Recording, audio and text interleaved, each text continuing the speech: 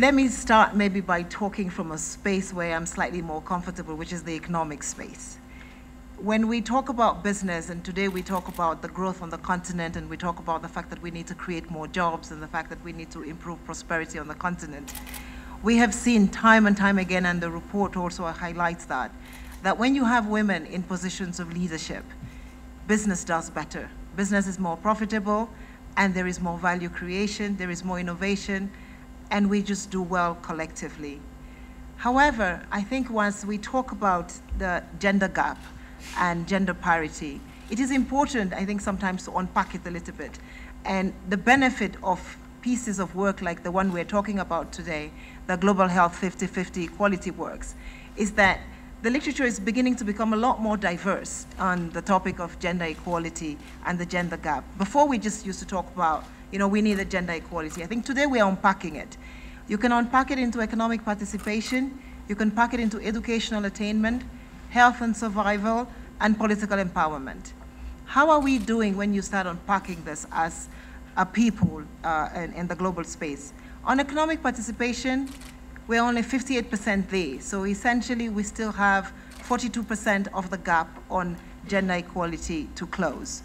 On education attainment, and this is good news, we're 95% there. So we have actually, at least at the basic education level, begun to put a lot more girls into school. On health and survival, and this is what this report is also linked to, we have actually made quite an amount of progress at the basic level. We're 96% there globally. I'll come back to the African numbers. On political empowerment, and this is why it is so particularly important to have Madam President with us today, it's the space where we have done the list. We're only 23% there. So we still have almost 77% more work to do to close the political empowerment gap. And we know that policy and politics is where decisions are made about women. So if you do not have women in the space of political decision making, it's very difficult for these conversations to continue to happen. And that is why it is particularly important to have the president here. The World Economic Forum has done a report that shows that for Africa, it will take 102 years to close the gender gap. Globally, it would take 217, so let's not feel too bad. But thanks to the Rwandans and the Burundis and the South Africas of the world and the Namibias, they've helped us get a little bit better. From an economic point of view, when we talk about the gender gap, the fact that women are not participating in the economic empowerment piece loses $5.3 trillion for the world economy. This is jobs, this is prosperity, this is a betterment of ourselves that we are losing because we haven't been able to close 25% of the economic gap. And I think this is why the economic empowerment piece is particularly important. The piece today that we're talking about, Equality Works, Global Health 50-50, is about this economic empowerment piece. It's about women in the workplace. How do women in the workplace fare? And I really like, and I must thank Ms. Sarah Works and Ken Buse for this. They say that they're doing the report because they want to inform, inspire, and incite. Inform, inspire, and incite. If there's 3 words you take away from here today, those are the 3.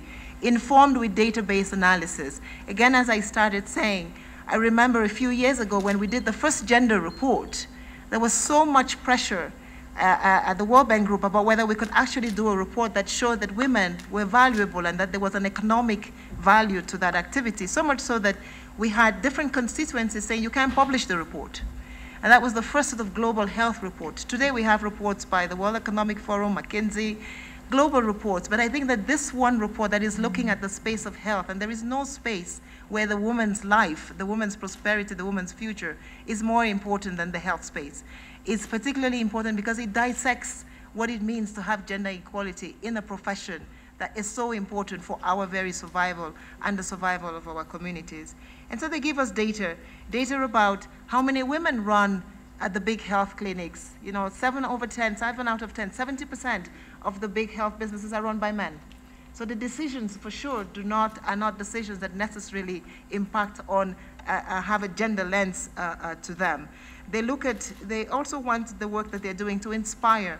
Basically, they want us to say, when you see this data, You know, people say we're committed to gender equality, but only 70% of the businesses. Once you say you're committed, it's one thing, but are you doing something about it? Only 70% of the businesses say, first of all, that they're committed. Then when you see those who say that they're committed, are they actually putting in place policies? Because it's one thing to be committed, but it's another thing to have the policies in place. Very few of them are giving parental leave. And when they give parental leave, it's it's 2 weeks as opposed to 1 month. How many of them have childcare centers within the community? Is less than 50%. I think having that kind of data, and I think if what you cannot measure, you cannot change. And having this kind of data broken down by institution, I must say that the United Nations comes out looking quite good, Michelle, so we're doing well. But clearly there is a lot more that we need to do in terms of policies. Equitable outcomes. Even when we finally, you see a firm that says, I'm committed and I'm going to put in place a policy that gives you the right parental leave, that allows you to take care of your kids, the women don't get the same amount of pay. So we are 55% in some cases paid lower at the same levels doing the same jobs than the men. So you need to work at that as well. Then there is the equality, dignity, and respect aspect, and I think Zane talked a little bit about it in terms of harassment, in terms of how women fare in the workplace and what more we need to do. I think breaking this down and providing that kind of competition across businesses, across governments, across civil society, across NGOs and across religions, I was actually surprised. And again, thank you, Karen and Kent, because you actually really look at the whole spectrum. We know today, particularly on the continent, that healthcare is particularly provided by CSOs and by the religious groups. So it is important that you also have religious groups in this breakdown, because we do need them to be inclusive in that process, and this report also provides that. So if there is one thing that I want to end by saying is you have provided us with clearly something that shows us that when one has commitment and policies to help women become stronger, we know what to do. Most of the time people say we don't know where to go, we don't know what policies, we don't know the impact of the policies. You have been able to dissect it in a way that allows us then to ensure that we can call to task and make sure that big business, small business, civil society, and governments are accountable for the gender equality question. So again, thank you very much for that.